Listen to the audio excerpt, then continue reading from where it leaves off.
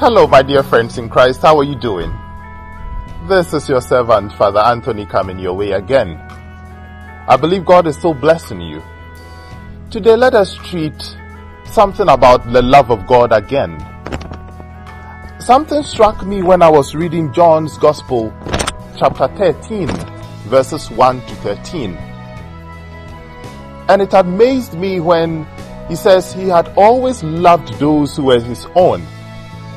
But when the time came for him to show his love, he was with the disciples. And he started washing their feet. Was that how to show love? That was how Jesus wanted to express the very depth of his love. When it got to Peter's turn for Jesus to wash his feet, he said no. Jesus told him, if you don't allow me, if you don't accept my humility, then you cannot be part of me. Because he was the King of Kings, yes, he was washing the feet of his disciples. What does it mean? You need to admit Jesus' love for you.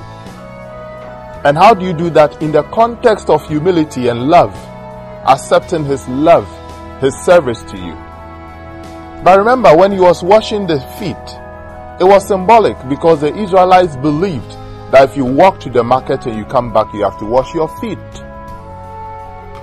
So if Peter is not accepting that we should wash his feet, it is telling him that he is just not accepting his mistakes. He is not accepting his sins. Do you accept yours so that Jesus can wash yours?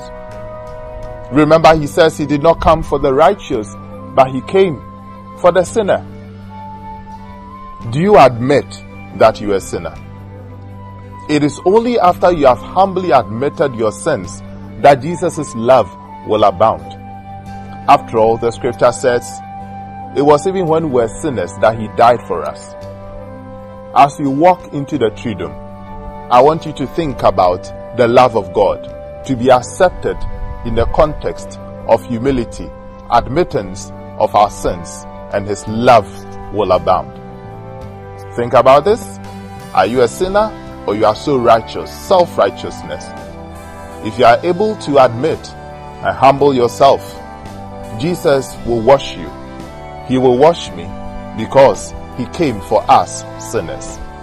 God bless you, and I'll talk to you again. This was your servant. Shalom.